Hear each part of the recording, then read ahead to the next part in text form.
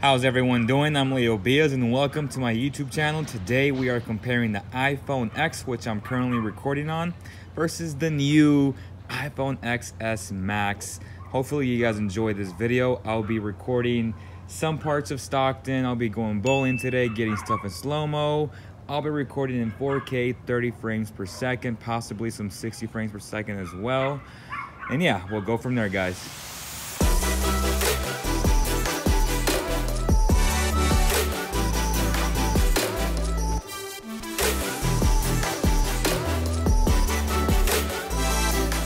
This is the iPhone XS Max in 4K, 30 frames per second.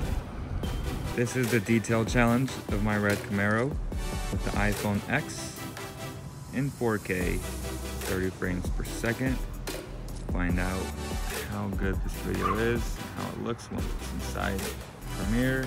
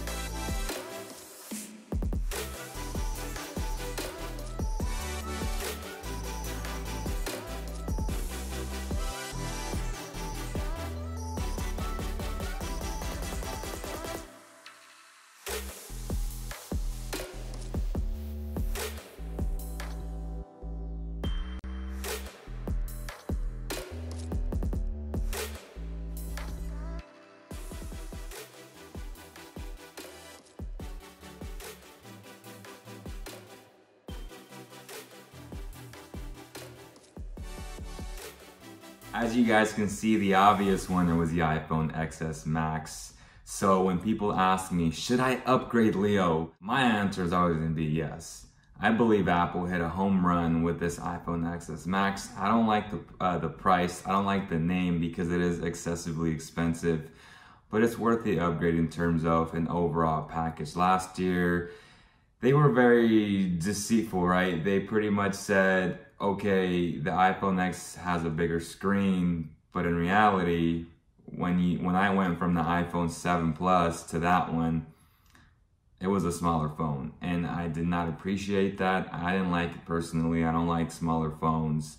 So in my opinion, it is very well worth the upgrade to the iPhone XS Max. The size matters to me. The full screen display, it's beautiful. High resolution, beautiful colors, and when you guys see the pictures towards the end of the video, a big difference. And the iPhone X is a really good phone. It has a really good camera, but the iPhone XS Max blows it away, especially in low light situations, as you guys saw when I was going through that dark tunnel.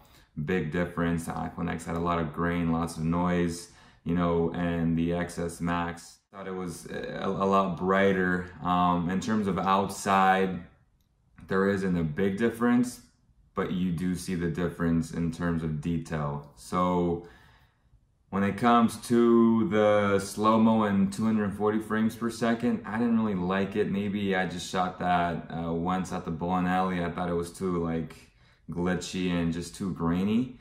So maybe that's where they can improve. But overall, this phone is amazing, guys. I've had it for 2 days and I'm in love with the phone.